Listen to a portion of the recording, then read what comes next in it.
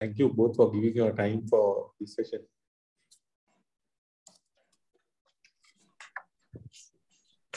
Hi, Salia. Hi, Tosi. How was the meeting? We have an outcome. I'll tell you later. Good. That was our objective. Not the most desired, but yeah.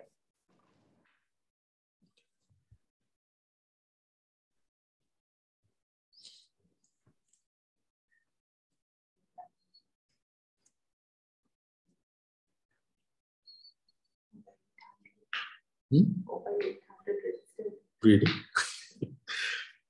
Tosi, you're a star, I think. Sorry? You're a star, I said, because there's a lot of interest in this whole equation.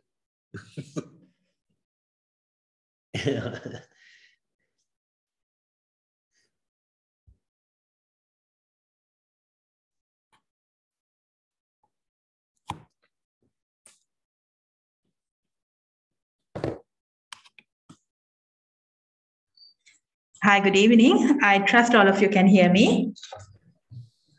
Great. I'm Niroshi Sirivancha. So on behalf of the Institute of Chartered Accountants of Sri Lanka, I would like to welcome you all to today's webinar, Colombo Port City and the Skill Requirement, a webinar organized by CA Sri Lanka CPD unit. So we have two guest speakers for this session this morning. Both are prominent roles in the Colombo Port City project. I will introduce the first speaker first, Mr. Tulsi Alvihare. He is the Assistant Managing Director of Czech Port City Colombo Private Limited, the largest public-private partnership in Sri Lanka to date. He's a reputed business strategist and a financial advisor with international work experience in London, Melbourne, and Colombo. Mr. Alvihare was a member of the Colombo International Financial Centre Steering Committee Task Force and the head of mergers and acquisitions at PwC Sri Lanka and Maldives. And he is currently serving as a non-executive independent director of Advance Finance PLC and ex-PAC Corrugated Cartons PLC.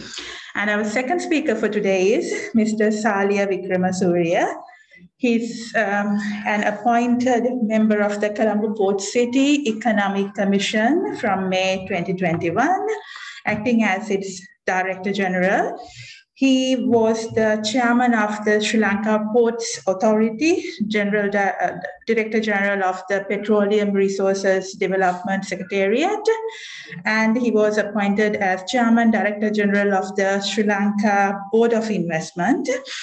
And he has been the co-chair of the Energy Committee of the Ceylon Chamber of Commerce since 2017. Mr. Wickramasuriya is also the chairman of the Petroleum Development Authority of Sri Lanka and newly created upstream petroleum regulator. And our moderator for this evening is Mr. Manil Jayasinghe. He's the immediate past president of the Institute of Chartered Accountants of Sri Lanka.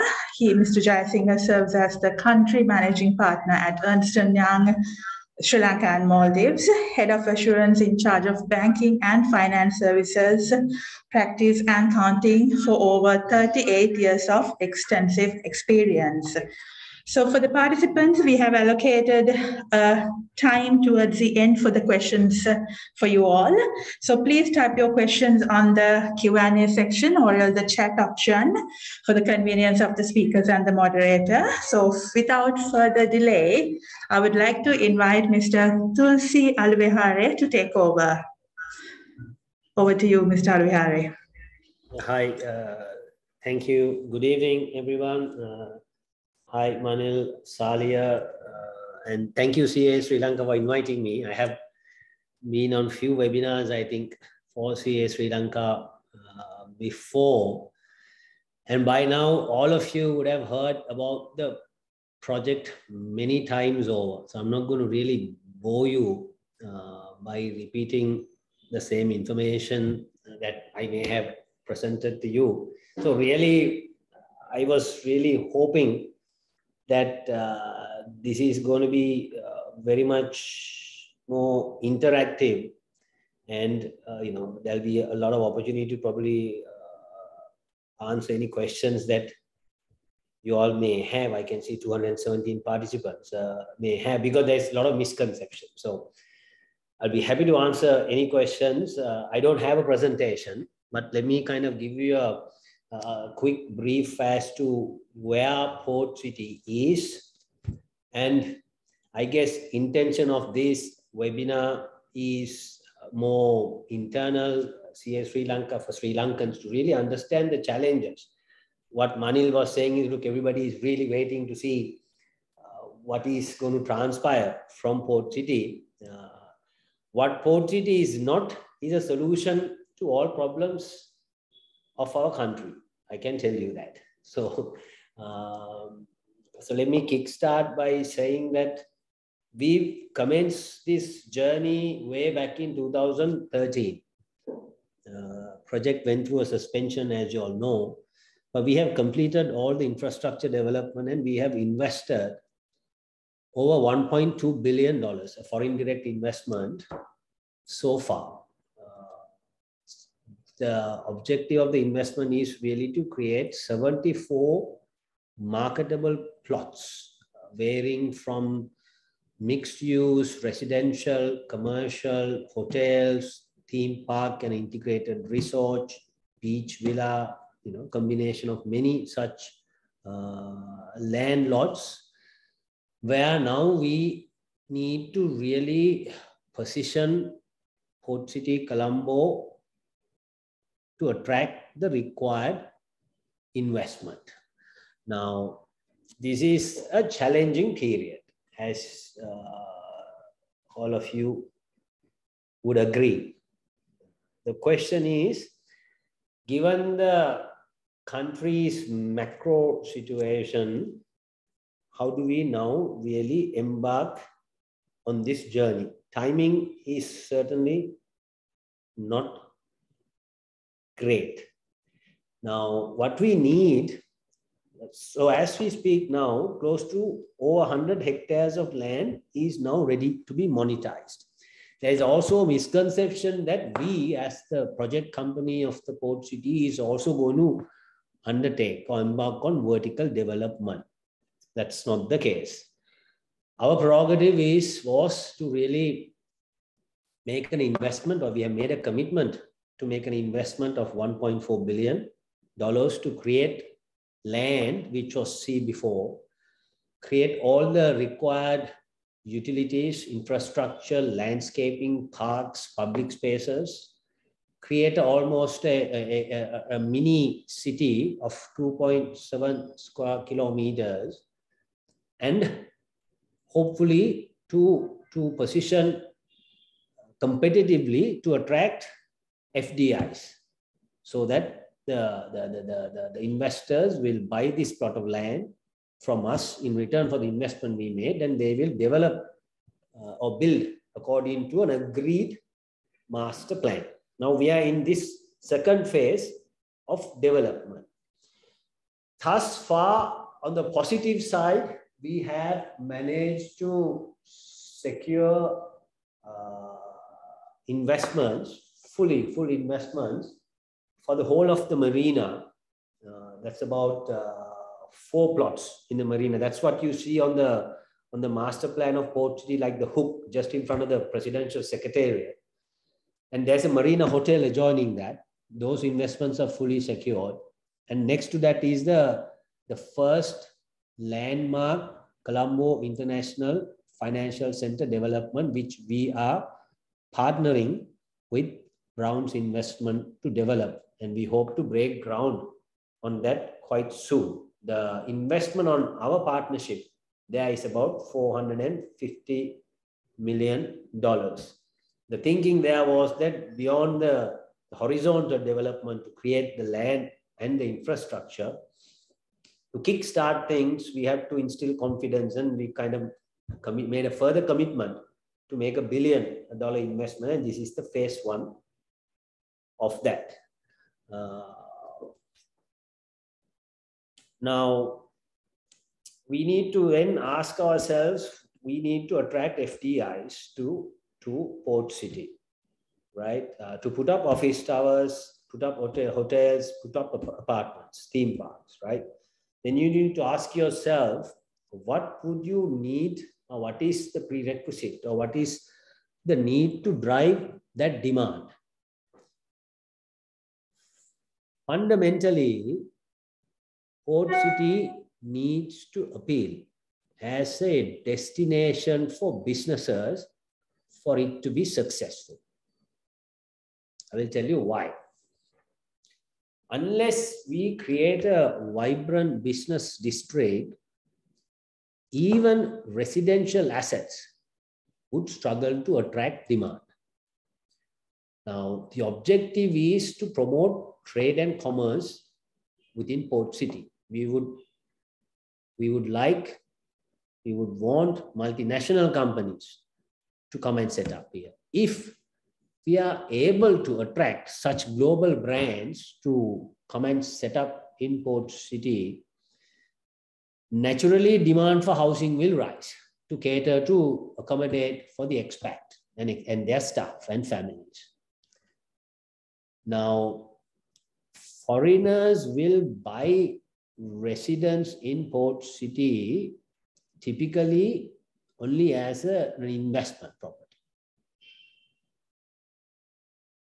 which means that it should yield a higher return compared to a competing destination. And I can tell you that there are plenty of those, and more recently, I would say during this pandemic period, even advanced economies like Singapore, Dubai have made very progressive regulation to really try and attract talent and capital.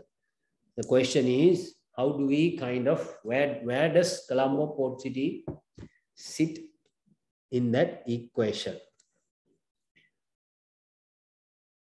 See, so Colombo in that sense is still lagging behind to compete with some of these international cities. Because for you to have a better yield on your investment,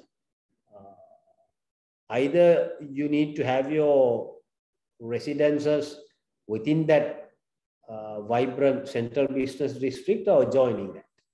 So either the Port City can be a pure waterfront residential offering if the Colombo is positioned well as a futuristic, vibrant, competitive international city. However, that is not the case for many reasons, as you would know.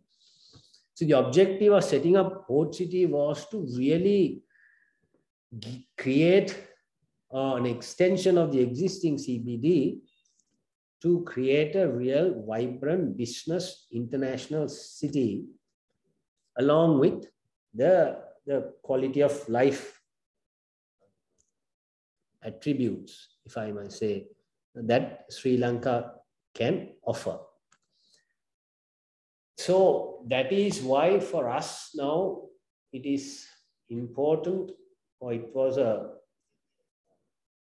important attribute that the hardware, which was the infrastructure that is already built there that you can see, needed to be augmented by the software, which is progressive, business-friendly laws, regulations that could really either differentiate or complement some of the other cities.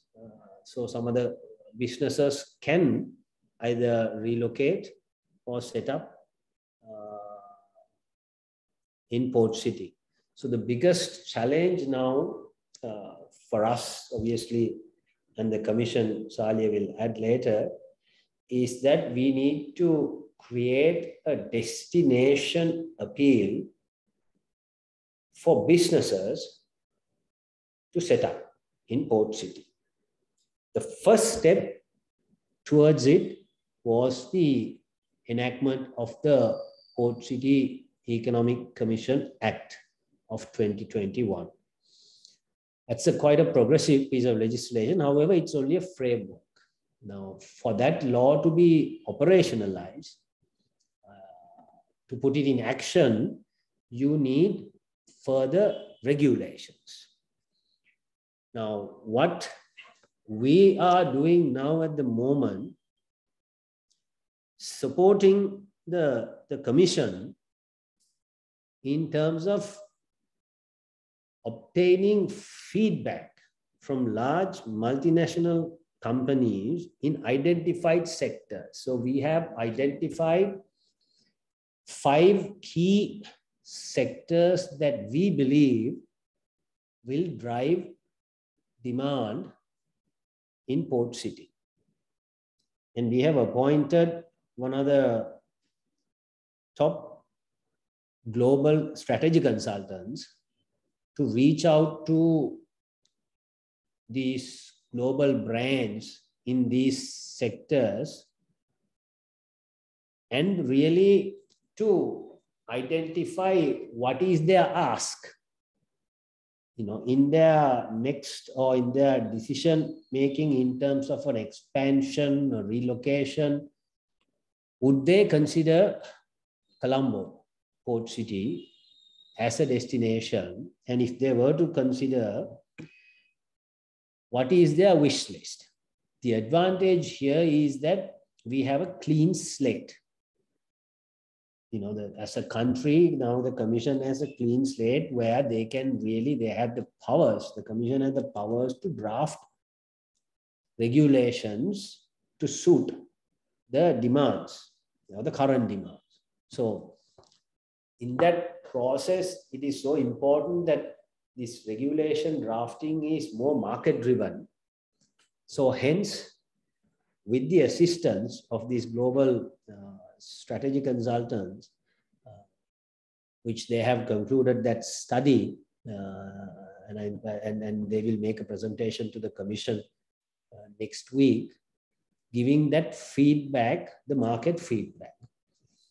What I can tell you, I will kind of give you a kind of a sneak view of what those responses were.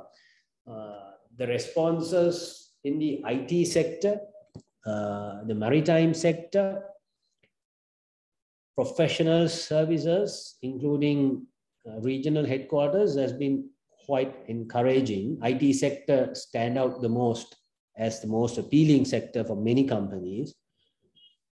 On the financial services sector, yes, the location advantage and few other advantages were there, but obviously, when you talk about the financial services sector, we have to kind of take a more holistic view, meaning in congruence of the financial services or the systems of outside Port City in Sri Lanka is also considered. So the responses from some of the international banks have been that, look, they wanted to kind of wait and see how the regulations look before they make a decision.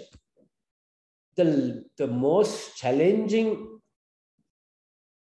I would say, questions we have at the moment by many businesses, including banks, is how does Port City insulate itself or not, or what is the impact of the larger macroeconomic challenges of Sri Lanka on Port City? Will Sri Lanka default on its debt obligation, and hence what would be the impact on Port City? So these have been most certainly challenging times for the country, no doubt. And we are trying to sell a massive asset and a story. So it is important at this juncture that the regulation drafting happens taking into consideration the market feedback and and the story that the port city is insulated, really, largely from rest of Sri Lanka, because it is an offshore destination from a perspective of currency of transaction. Is any designated foreign currency other than Sri Lankan rupees. For the real estate demand in Port City, it is not dependent on local demand. The positioning as a destination to do business, we are really looking at multinational companies to utilize Port City to do business elsewhere. So considering some of these, probably, this hypothesis is yet to be tested. So I might qualify this, yet to be tested. So strategy consultants are working with us to kind of test this, to see to what extent we can kind of insulate Port City from larger macroeconomic challenges that Sri Lanka is facing, so that we can attract not only equity capital, we should be able to attract or raise debt at a reasonable cost if we are to put up the vertical development or the infrastructure requirement in Port City. It's definitely a key challenge at the moment, raising debt finance with the country's credit rating. So these are some of the challenges, but we are optimistic. Hence, we have kind of made a further $1 billion investment. And what we have is, as all of you may know, Port City is a 25-year project. We have a more shorter 5-year plan, where we have identified 22 plots within Port City, about 65 hectares, with the investment about 5.6 billion is required to kind of build that. And we hope that we should be able to complete that plan for the next in the next 5 years. And so that's the real objective. And some of the assets have been earmarked to break ground this year. You will witness that. There's a construction happening or ongoing at the moment on site. That's the first downtown duty-free mall, which will be operational in the second quarter. So some activity is most definitely taking place in this challenging environment. But I must again emphasize that how we navigate the next 12 months, where the regulation drafting will come to life on various aspects. And once we kind of test that with the market and see the buy-in, that will really give us a sense as to how fast or how best we are placed to attract the required demand. I'll be happy to take any questions during the Q&A session, and I guess that's a kind of a brief and some of the challenges that we are currently facing. I didn't expect this to be an investor pitch. Hence, if it was an investor pitch, tone of my pitch would be completely different. I wanted to kind of be very candid because it's a CA Sri Lanka, more of an internal discussion. And I hope there's no media on on this panel. I think I checked. We don't think so. No, it's our CA members. Thank you very much for that detailed version of the Port City. Now we would like to invite Salia to talk about his session, and then we will take a question soon after that. Thank you. Thank you very much. And thank you, Tosi, for that broad overview, and thanks to the CA for inviting me to represent the Commission on this discussion. Allow me to pick up where Tulsi left off and give you a slightly different perspective of the challenges, because the challenges at this point outweigh the opportunities. But before we get there, I too will preface the discussion by saying that in view of the audience and the nature of the discussion, we won't be visiting any of the narratives that are out there. There are multiple narratives. Only one of them is actually true. So we just leave all the geopolitics outside and restrict ourselves to a simple discussion of facts as they stand in the context of the project. So first of all, representing the Commission, I think it might be useful to shed a little light on what the Commission Act Tulsi referred to actually is. It's a new piece of legislation, and it gives ownership of the area of authority, which is the Port City project, to the Commission actually. So the government owns the property on freehold terms through the Commission, and the Commission is empowered to set rules applicable to different sectors and the management of different services and facilities within the community. It's quite simple. So it's a little separate enclave, if you like. The Act has not many objectives, so I think it's worthwhile for you to hear what the objectives of the Commission are in terms of the Act. So that also will underline some things that Tulsi mentioned about being the silver bullet. I don't think it's a silver bullet for Sri Lanka, but certainly over the long term, there is some excellent opportunity for it to be an economic catalyst of substantial proportions. So here we go. Objectives of the Commission. Attract enhanced foreign direct investment. So that's clearly out there. That's one of the roles of this project. And by definition, foreign is international, and we certainly interpret international to be international and cosmopolitan from different countries and different places of the world.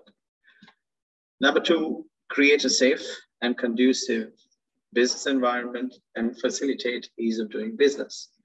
So that means the Commission needs to pay attention to leverage the opportunities offered by this fantastic physical infrastructure to actually make things easier to happen for people, both living here as well as doing business here.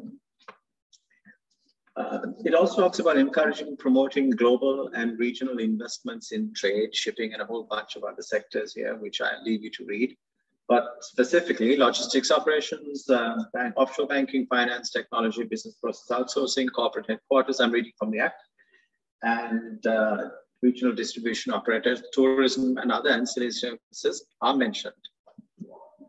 Promote and develop innovation and entrepreneurship. That's an important thing because it impinges on how we manage data and data and data protection, and so on and so forth. Generate employment opportunities. That's an objective of the Commission.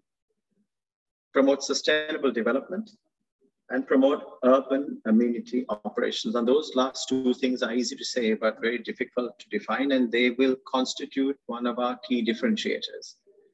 Sustainability is how friendly we are in terms of recognizing the challenges to the earth in terms of environment, climate, carbon neutrality, net zero water,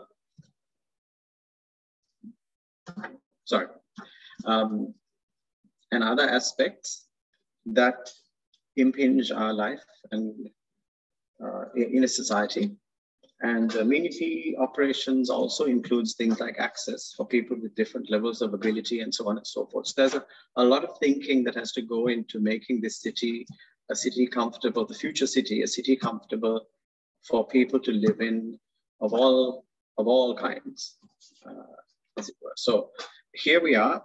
None of these things directly relates to increasing revenue or has direct impact on sovereign liquidity or reserves or anything like that, at least over the short term. Now, another aspect of how this project works, it's quite important that we understand what we can do and what we can't do from the Commission's point of view. The Act is very broad. It's very, how can I say, the Act allows for a lot of flexibility and, as Tulsi mentioned, the power to be exercised to regulate certain sectors, but it's a responsibility that actually is exercised through areas of authority other than the Commission. So it's the Act that's powerful, not the Commission, because the Commission needs to operate through the President, and the President, in most cases, needs the concurrence of Cabinet for almost everything, ranging from defining what the business of strategic importance could be, what exemptions and incentives could be granted. So the Commission has independent discretion to simply classify a party as an authorized person. Anything more than that requires a deeper level of engagement, and as a result, it requires the Commission to be quite responsible in its recommendations to the President and Cabinet. Now, the Act itself has two schedules at the back of it. I'll start with Schedule 3. Schedule 3 defines 7 statutes, and these are the Urban Development Authority Act, the Municipal Council Ordinance, the Commercial Mediation Center, the Town and Country Planning Ordinance, the Strategic Development Projects Act, the Public Contracts Act, and the Board of Investment Law. Now, these 7 statutes do not apply within the jurisdiction of the area of authority of the Commission. So they actually do not apply. They're not there. Then I'm going to read out very quickly 13 statutes or enactments under which exemptions or incentives may be granted by the Commission. Now, as I mentioned before, the Commission doesn't have the power to exempt or incentivize on its own. It needs to do this via the offices of His Excellency the President and the Cabinet of Ministers, which in some instances specify ministries, such as the Ministry of Finance, and in some cases the Monetary Board. These are the Inland Revenue Act, the Value Added Tax Act, the Finance Act number 11, number 5, the Excise Special Provisions Act, the Customs Ordinance, the Ports and Airport Development Levy, the Sri Lanka Export Development Act, the Betting and Gaming Levy Act, the Termination of Employment of Workmen Act, the Entertainment Tax Ordinance, the Foreign Exchange Act, and the Casino Business Regulations Act. So I took you through that, ladies and gentlemen, simply to explain to you that there is a framework within which the Commission operates. Certain laws that are otherwise applicable do not apply.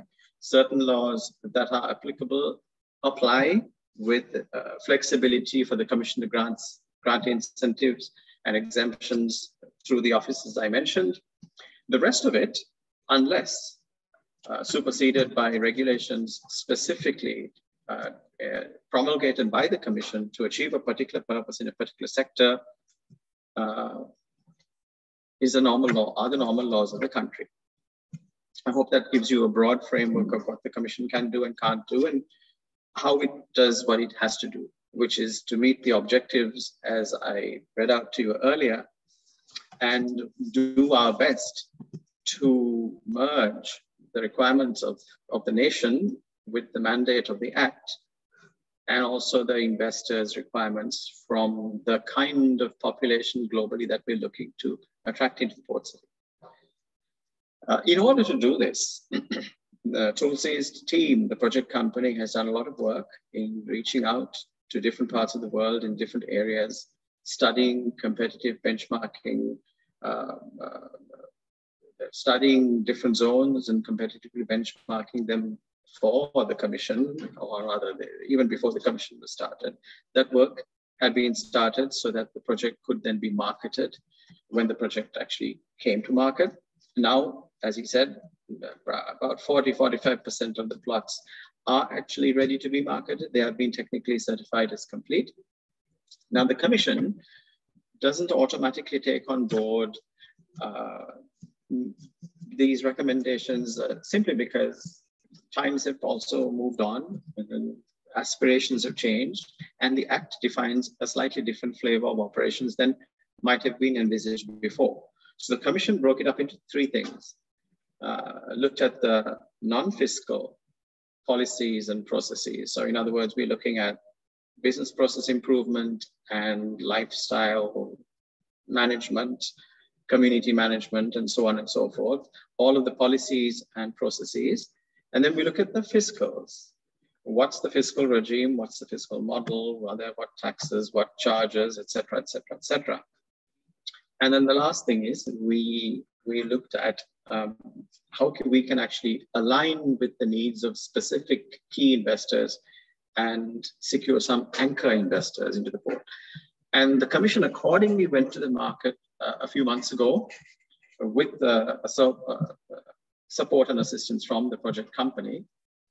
And these three pieces of work, that's non-fiscal competitiveness, fiscal competitiveness, and specific population or populating of anchor tenants, has now been awarded to some of our leading firms in Sri Lanka, and work is progressing. So all of the work that has been done prior to this exercise by the project company will be channeled into these companies, and under those three pillars, they will be analyzed, updated, gaps identified, swatted, and sent back to the Commission. Now, all of this sounds very laborious and boring, but it is quite important that we exercise our mandate responsibly, and above all, make sure that the objectives of the project are met. And you heard them, the first 5 or 6 things I said. Now, in that respect, I have a couple of very quick points to make. I'd like to dig deeper into a word that Tulsi used, which is insulation. Insulated. So let's start by being very clear that there is no physical border between the port city and the city of Colombo or Sri Lanka. It is one territory, and there is free movement of people without checks or censure or any kind of passage restriction in either direction. This, of course, has implications because your laws and policies and regulations, which ultimately, so your laws and policy, your policies and processes, which ultimately must be captured by regulation, should be defined in such a way as to not discriminate between Sri Lankans and not discriminate between residents and investors in the port city. So there's a fine balancing act there. So insulation is not physical.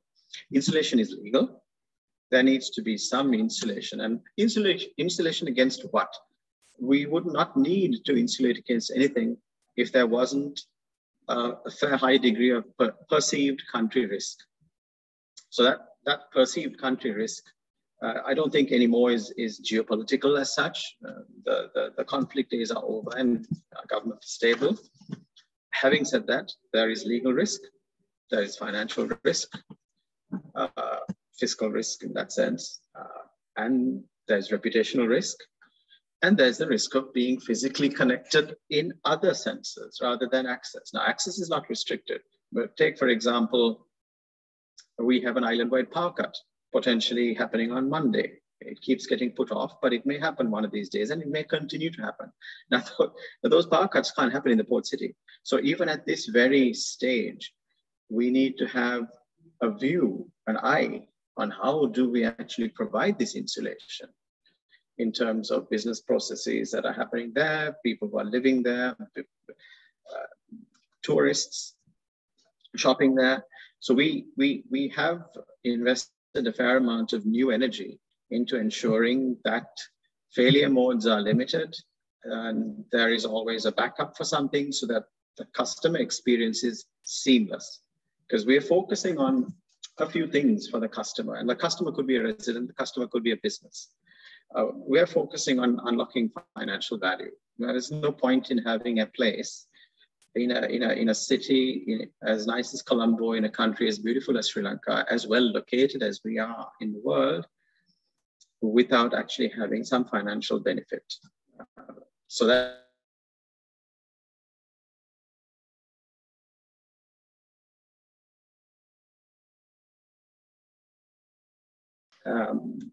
we need to be flexible in our approach. We need to provide investors. By flexible, I mean we need to be accommodating and not bureaucratic. We need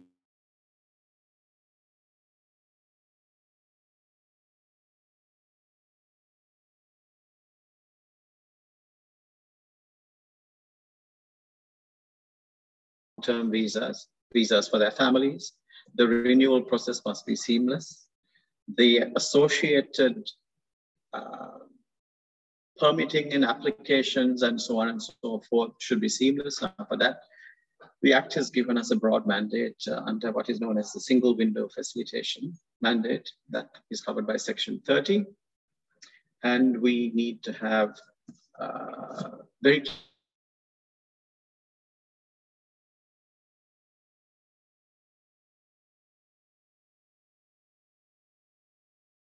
range of things that need to complement the safety and security.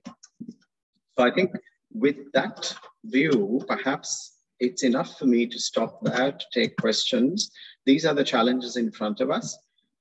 As Tulsi mentioned earlier, we are in the process of stage by stage, priority by priority, moving into different sectors and promulgating regulations under them. My last comment here at this stage would be that the Commission has recommended certain categories of activities to be classified already as businesses of strategic importance, and some of them, because of their importance to the project, to be classified as being exempted from all the fiscal burdens to the fullest extent of the project. And these sectors are the actual physical development, the physical infrastructure building of the 74 plots, banking and financial services, exchanges of all kinds, stock, commodity, digital assets. We would like to see the duty-free mall that is a regional first take off and be very successful. So there are certain sectors, knowledge process outsourcing, business process, software development, creative IP, the innovation part of the mandate of the Commission, we are encouraging as a business of strategic importance. Some of these things can be done while the Commission is existing, but the project is not. The project will take time to come. My last point here, especially in this audience, is to say that the Commission does not envisage the Port City project or any of the area of authority to be a tax haven. And the taxes will apply to business that are not strategically important. And it is not by any means an address by which you can domicile yourself and be exempt from the taxes that might apply to you under normal circumstances. So we're not a PO box. I'll stop there and hand over back to Manil for questions. Thank you, Tanya and Tulsi for that presentation on the different aspects of the Port City. I think this whole equation is a very interesting concept for Sri Lanka, and as you explained, there are certain, how should I say, myths about it, and I think some of them you addressed, the two of you all, between the two of you all, you have addressed some of these, because there is this whole equation that people think that Port City will be like a new region, which is not. It by and large will come within the purview of the laws and regulations within the country, except for the ones that you mentioned, which is coming, that is the 7 statutes and 13 statutes where you are permitted to give certain exemptions and incentives. So that was, I think, a very useful overview of the whole project. So from our members' side, I think what we were interested to see is how our profession and the members can contribute to this whole equation. Apart from the marketing side, clearly you all will handle, and maybe some of our members might get interested in the marketing side as well. But it was more towards the types of businesses that are likely to come in, what opportunities that our members will have for those types of businesses, and whether maybe whether we need to reskill some of our members to probably equip them to handle the types of businesses that are likely to come. Those were the sort of the areas that we were really looking. So if I may first, there were some questions that came through. Maybe we can take those upfront and then create a discussion, and then maybe I will, and then hopefully questions will keep coming, and maybe we can address some of the other issues as well. So this is one of the questions, I think you might be able to see it. It says that if we want to work with you as a consultant or representative to promote the port city business opportunities, are you assigning us with proper agreements to work with foreign parties outside Sri Lanka? That is one of the questions. I'm not too sure whether Tulsi is going to tackle it or Sadia, or maybe both.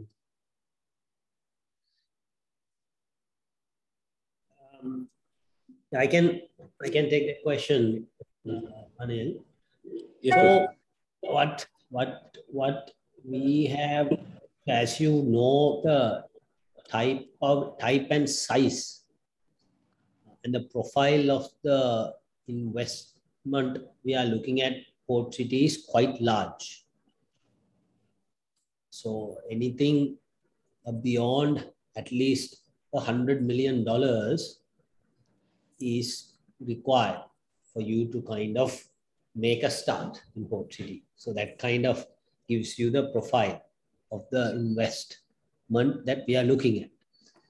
So the approach we are taking at the moment, we have what is called certain agency or promotional agreements that we have signed with large multinational consulting companies who has a proven track record in bringing in investment. And this is predominantly a success fee-based arrangement. We shy away from signing any consultancy agreements with an individual unless otherwise, obviously, there's merit in it. But in order to kind of promote everybody, including staff, to really have a conversation about port city, to try to promote, what we're saying is, look, if you have some discussions with a particular investor, local or foreign, and if there is some traction, please introduce to us. And if you feel that that discussion is going to transpire into an investment, then we can formalize an agreement with that party. So that's the approach we have taken.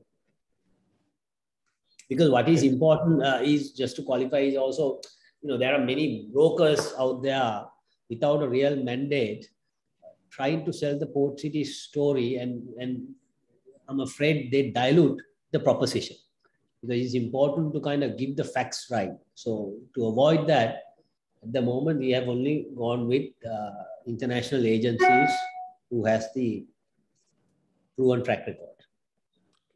Thanks, Tulsi. I'll come back to you on a different question, but the next question, I think this was sort of addressed by Salia to some extent, so maybe Sali can answer this as well. So it says that how will the present power crisis going to affect the companies that will start operations when it is ready? Will you have a separate power supply system, or will you depend on Ceylon Electricity Board? Sali just touched on this. Maybe he can elaborate this a little bit more, because this will also go to the attractiveness of businesses setting up in the port city as opposed to setting up in other parts of the country.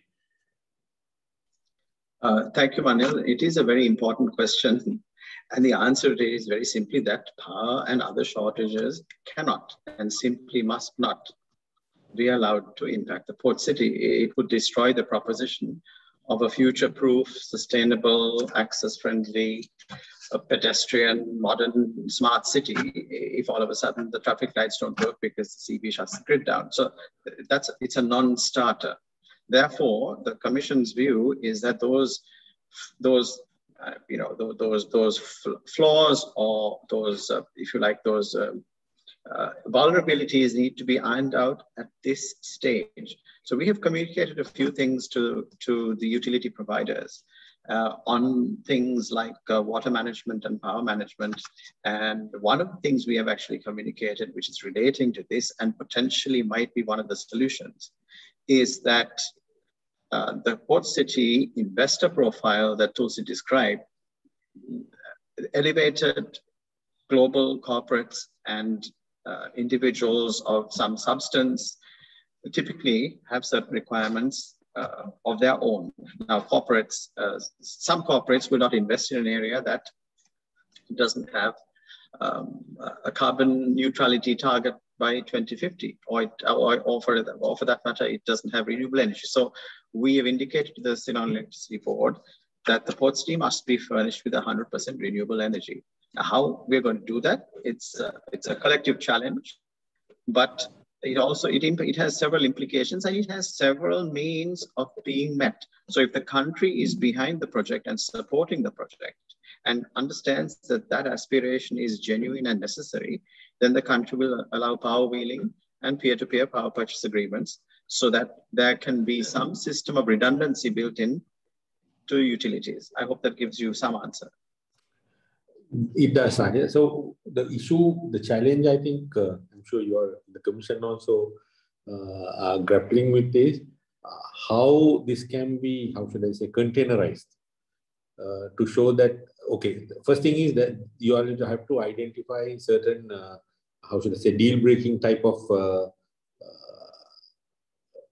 utilities that needs to be there for the success of the port city. Power is one, you said water management and things like that.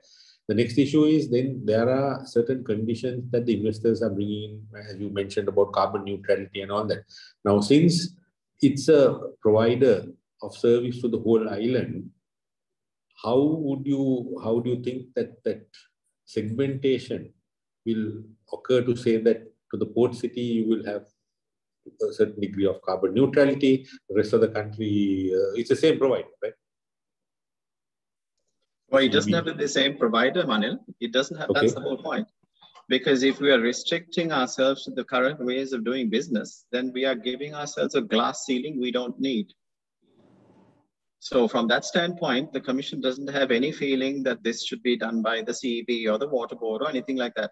The okay. Optimum solution will be designed, and we've today had the second in a series of detailed workshops that are a combination, a team from the project company and a team from the Commission, digging into the details of how to engineer this into the design and what kind of service provider would fit the bill for the project objectives. We cannot let the project objectives and success be hijacked by limitations we currently suffer.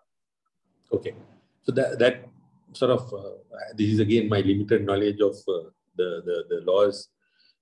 The issue there is there would have to be certain amendments brought into the legal system also then, because currently there are restrictions about who can provide power, and if you do provide power, you have to provide power to the CEB and not directly to any other operation and things like that.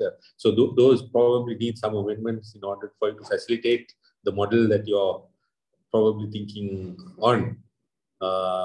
Okay. So anyway, I think the Commission is on the ball. So they probably will have to get that, because those are, I do agree, they are deal breaker type of situation where if you don't get those things right, you will not be able to attract the right type of investor, I believe. There is the other question they are asking is this whole project, what kind of benefits do you think it can have to professionals like chartered accountants and people of that nature? So that's a question that has been asked by the audience. How would you sort of respond to that? In my mind, I have something, but I think good for you to respond first. So, Sali probably not more than Tulsi. Oh, I was going to say, Manil, you're very well positioned to answer that question. I have something, but I'd like to hear your Tulsi, do you want to go first? I mean, you've been looking at this longer than I have. Yeah, so obviously you would have heard on the media, then there was an independent PwC study was done in terms of what is the direct employment generation of Port City. So numbers vary somewhere between 80 to 100,000 direct jobs.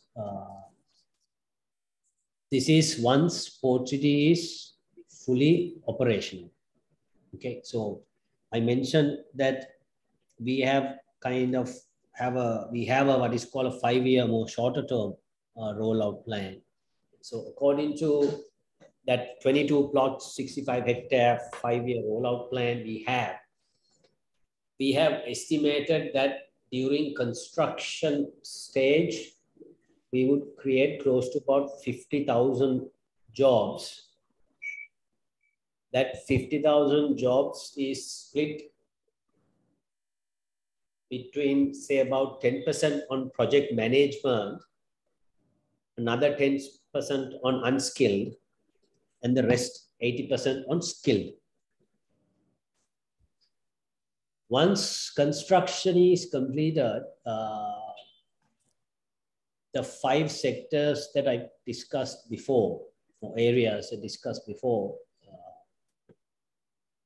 we expect, based on the developed area and based on the international standards per employee, etc., we expect a further 20,000 white-collar jobs will be created. Of that 20,000, almost closely, a lion's share is for IT sector. Close to about 50% of that will go for IT. Rest split between maritime, financial services, professional services, as kind of headquarter business. So that's the kind of split that we have. So obviously, accountants, professionals like yourselves will fit in all 5 sectors, across all 5 sectors, but within the broad parameters of these, the larger numbers that we are looking at in the first 5 years. Yeah, thank you, Tulsi. I think that was sort of what I was also aiming at, because this all depends on your 22 plots, which was originally given the types of businesses that you're trying to attract in that first phase. So if there are types of businesses where they are going to have sort of moving of headquarters or whatever it is into the Port City, then the back office services like global service delivery centers, those will obviously attract a certain amount of professional and skilled labor. That also depends on the type of global service delivery that will sit in the Port City, whether it requires professional input or whether it requires semi-skilled sort of routinous type of jobs. It will be more higher end, Manil, simply because of the real estate cost. Right. So that's good to hear that. So that means there will be more opportunities more for KPOs at all. Yes, right. So I hope that answers that question. So there is a lot of opportunities from a chartered accountant's point of view. We have about say 6,000 members, of which about 600 are in practice, and there is a good part of them who are not here as well. About 30% of that 6,000 is not here. So clearly, for the rest of them, there is opportunities available coming from the Port City. Whether it's a hardcore accounting or whether it is working within a shared service center or whatever it is, there will be. So with that, Tulsi, what I would like to ask is, would there be anything, obviously chartered accountants are skilled and they possess the knowledge and the competency to do, I think, work in any part of the world, because currently, as I said, 30% are outside Sri Lanka, means obviously they are capable of doing competent work anywhere. So the issue is, from what I could have seen and what I heard from you, there isn't anything new that is going to come where they need to be newly skilled or whatever it is. But clearly, I think they will, if you are working as the accountant or a CFO or whatever it is in a Port City company, you may probably need to understand the environment, the laws and regulations that govern the Port City to some extent. But apart from that, I didn't see anything unique or anything specific that you'll require. I don't know whether you can add something to that. May I add something after Tulsi? Tulsi, go ahead. I just want to add a couple of points. Okay. So one of the real positive feedback we got from the strategy consultant study when they kind of tested this idea about locating to Sri Lanka is the access to the talent pool. It is well known out there regionally, more so regionally, that there is a decent IT and accounting professional talent team access in Sri Lanka. So that has become a huge plus point, more and over and above the tax incentives, really. So that's real huge positive. In terms of the additional skills you require, my only observation is that these are going to be global companies who will set up here. So I understand we also follow SLFRS. So from an accounting standard perspective, I don't think you need to be familiar with or, upskill much. But as you would know, dynamics of a global multinational company dealing in different currencies, if you're setting up your headquarter business, can be quite a cumbersome. So skills, I would say more so on the soft skill side is something that is really perceived as quite crucial. On the technical side, I would say because Port City is deemed to be an offshore jurisdiction, you will see more and more front-end companies, even Sri Lankan companies, who would set up their front-end services in Port City, whilst the back-end manufacturing or routine services will be set up outside Port City in Sri Lanka. So the transfer pricing will kick in when your manufacturing facility in one of the zones, outside zones, will now provide the merchandise to your trading office, buying office in Port City and bill it for it. And then that trading office will obviously, so this is more like existing apparel companies who are set up in Singapore or Hong Kong now. Ideally, we would want them to now set up in Port City in your own backyard because it is a deemed export. Thanks, Tulsi. So that's, I hope it gives our members reasonable insights into what is required of them. But Sali, I think you wanted to say something.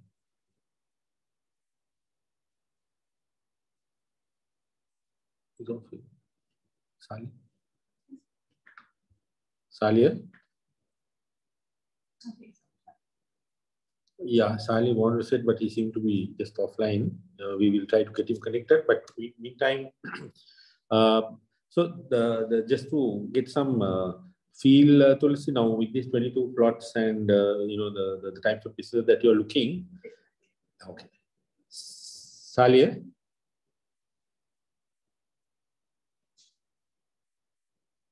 Yeah, sorry, Salia, you wanted to say something on that question about the talent pool and the skill sets. Yeah, sorry, everybody, that was a power cut, actually. And that's the kind of thing we must never allow to happen ever in the port city. And it takes 5 minutes of your time wasted and for the generator to kick in and take the load and the servers to reconnect and the modems to reconnect. So my sincere apologies for that. I just wanted to say I missed what you guys were talking about for the last 5 minutes, but I wanted to emphasize a point here, which is by the nature of business, we hope to see happening in the port city and from and through the port.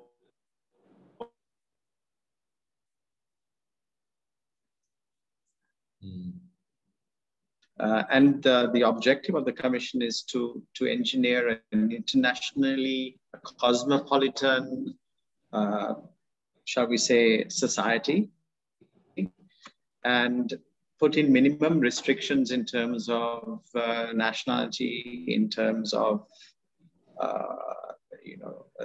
all the other potential barriers to people moving between jobs. Now,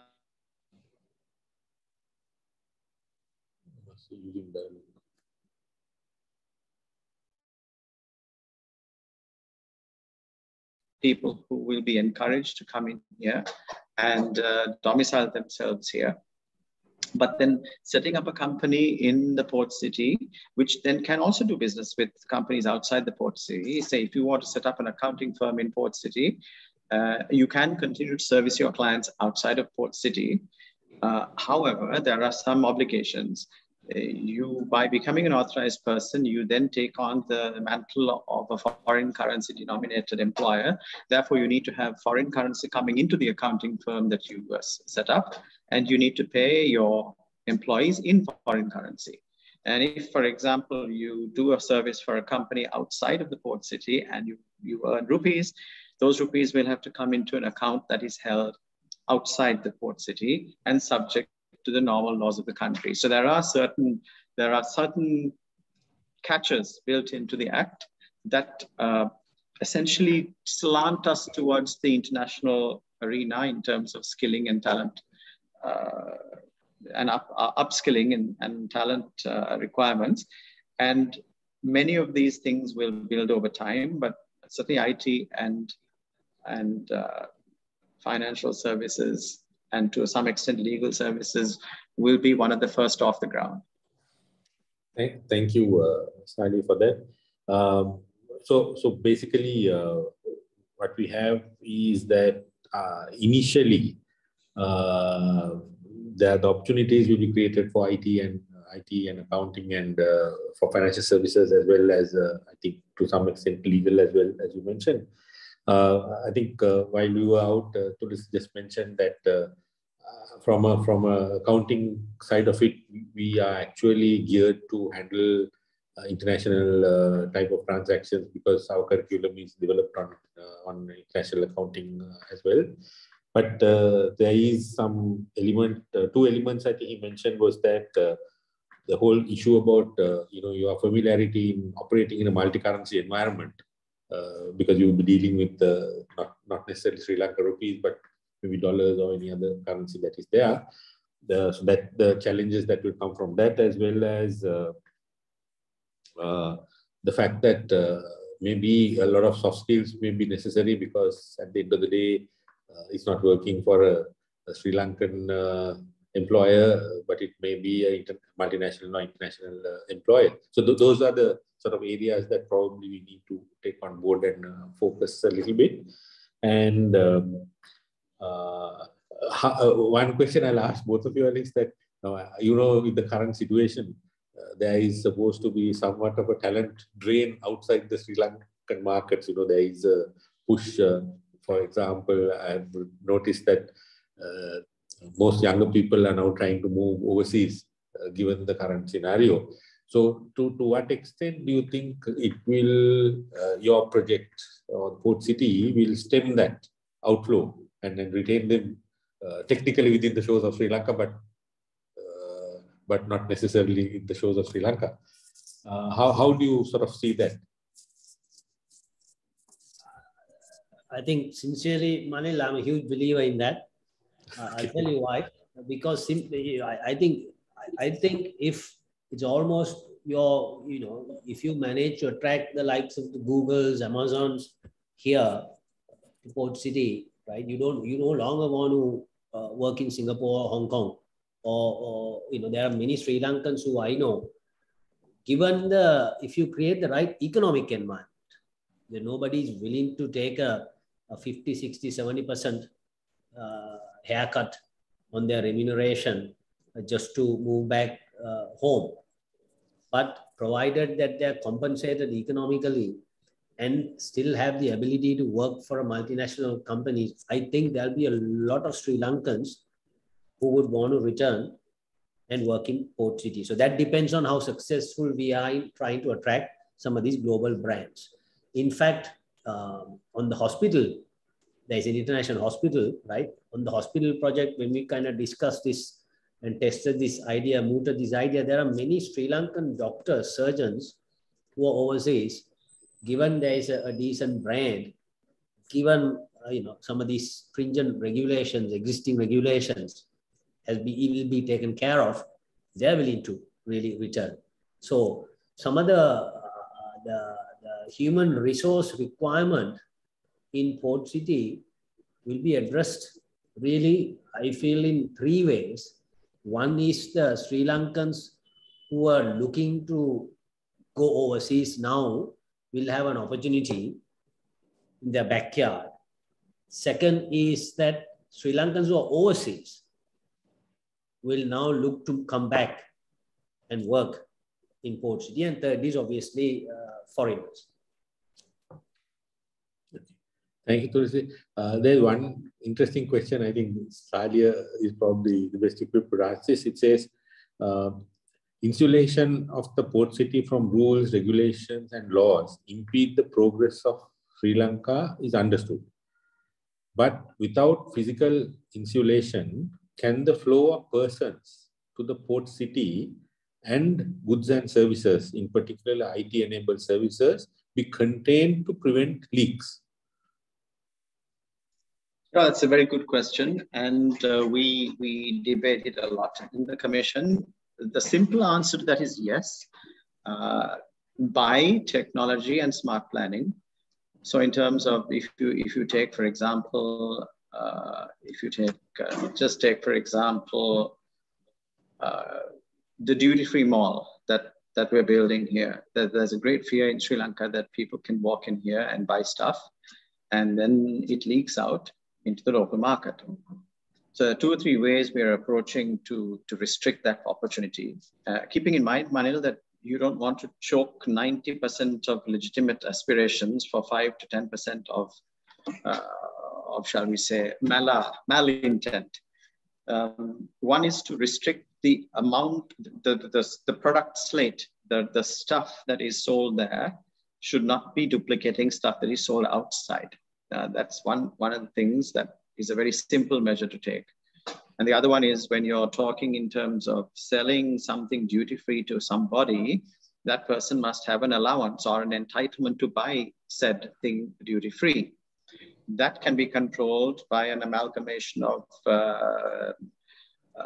software that runs immigration, customs, and ties it into the Port City duty-free operators system and the commission system, where you know that party X came in from some and such a place, has a digital signature or a QR code which identifies them, and only they have access to this particular allowance and they spend it. So, I mean, technology can solve a lot of these problems, but some of it also requires modification. Take licensing of banks, for example. The Port City cannot function with, at least with the restrictions that are currently in place on current and capital account movements that apply to banks onshore. It's really a little bit difficult to convince somebody to park their money here. I'm sure you'll all agree. There's a great risk of it being restricted in onward movement. Approvals have to be obtained, potentially converted. And there's all sorts of things that put off a person's wish to bring money into Sri Lanka in a flexible and transparent manner. So by definition, bankers or businesses or individuals in Port City, they must have free and transparent movement of foreign currency in and out of their account in the Port City. This, of course, this product is not available on land yet, because there are restrictions on every kind of account that exist for people opening foreign currency accounts. So therefore, there needs to be 2 parallel licenses. Banks have to be licensed for the purpose of execution of their business under the Act, the Port City Act, in parallel to the license that allows them to execute their business under the normal laws. So one arm, both arms come up to the monetary board at the top, but one arm comes under the commission and one arm comes under the CBSL. So there are certain segregations that have to happen by organization and planning, and without necessarily needing statutory changes. but we have to create the environment where people can actually manage to do the kind of business they would in Singapore or Dubai in the manner they would in those places here in the port city, without being restricted to what restrictions apply on land. One other quick point, which I missed to add to what maybe Tulsi already mentioned, this incentivization of people to come here and retention of talent. Being paid in foreign currency is a huge thing, because it not only does it hedge against inflation to a certain extent linked to the rupee, but also it is tax-free. So now, for example, somebody sets up an accounting firm to do business with companies within the port city, inside the port city. That person employs people and pays them in dollars, and that dollars are tax-free. So from that point of view, there are substantial motivations for people to come in here. Thank you, Sari. Sari and Tulsi, sort of a lot of things that we discussed today. There are certain things still in the pipeline, since some of these laws have to be addressed, some of these infrastructure stuff has to be sorted out going forward. When do you have in your mind some form of a date or time frame by which some of these things is likely to get resolved, which will give some idea as to when the project itself will, how should I say, get operationalized? Well, I'll start with that and hand over to Tulsi. So there is when people can talk to us anytime, even now, and people are and we have approved projects to start. Those that we have approved are projects that we have dealt with on a custom basis, bespoke basis.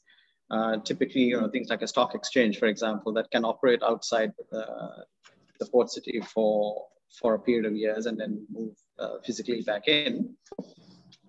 So it's work in progress, Manu, because remember that back in June of 2021, there was only the act. And there was lots of work that had been done before, but that all has to be compartmentalized into the manner in which it is now required to be. And it needs to be market tested, sometimes again, because things have changed globally. The economy has changed and our own driving pressures have changed. So the things that you will see first are the banking regulations. And I'm going to hand over to Tulsi later, because it's the project company that has done the background work for much of this stuff. The next one, of course, will be the visas and the softer part of engaging in business in the port city. The physical infrastructure we have already made recommendations to His Excellency the President, and there will be continuing to be certain pockets, certain sectors that regulations will be drawn up fairly quickly. But there's nothing to prevent people from writing to the Commission or the project company at any time and ask us questions about how to start doing business. And that those questions are welcome. We will, nothing is deferred. We are already doing business. We will support them as best we can. It's just taken us a little time to understand how to get certain things done. Tulsi, over to you. I mean, it's entirely up to Salia and the Commission to get the regulations going. So I think the advantage here is because you don't have to wait until the physical infrastructure or the vertical development happens, right? There is a transition provision in the law that you can do business from outside port city for the first 5 years. So once the basic things in terms of setting up of your business, what tax concessions are you entitled to? If you're a regulatory business like a bank, obviously those are in place. I would imagine before end of this year, we will get a pulse as to how the demand is like. Because some of these companies who will commit, like let's assume an IT company, typically they will start with about 100, right? But they scale it up quite quickly in the 5 years. So although they will be setting up outside port city, they'll be entitled to under the port city law, they will be entitled to whatever the concessions as granted by the Commission. And once the port city infrastructure is ready, obviously they can move in there. So we are also quite keen to really, hopefully by end of the year, we will have a better pulse as to where the demand is coming from, what sort of businesses are coming in, because they would have to give a commitment to the commission in order to be entitled for certain concessions on their scale-up plan, because you can't expect them to really locate outside Port City and start from day one with 100 or 200 employees. So, yeah. Thank you, Tulsi and Salia. I think our time is sort of run out. Anyway, I'm of course hopeful that these are all new opportunities and new areas that will be available for the country and our members going forward. I think you outlined the 22 sort of plots and types of businesses that will come through, so which is a good start, and hopefully we will be able to get these laws and whatever is necessary in place as well as fast as possible, and at least get this project moving as fast as possible, so that it will benefit the country and everyone else in it. So thank you very much to both of you all for that enlightening sort of overview of the port city and where we are standing and the progress forward. So I hope that our members found it useful. And so with that, I will hand over to Niroshi, who will close the session. Thank you.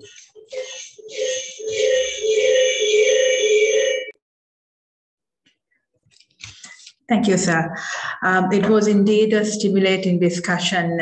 A big thank you for Mr. Manil Jaisinghe, Mr. Tulsi Aluvihare, and Mr. Salia Vikramasuriya for conducting a very interesting and informative webinar with lot of valuable insights. So a big thank you for all the participants for joining us on behalf of the Institute of Chartered Accountants of Sri Lanka and on behalf of the CPD committee. Thank you, everyone. Stay safe and good night. Thank you. Thank you. Thank you, everyone. Likewise. Thank you. On time we finish, right?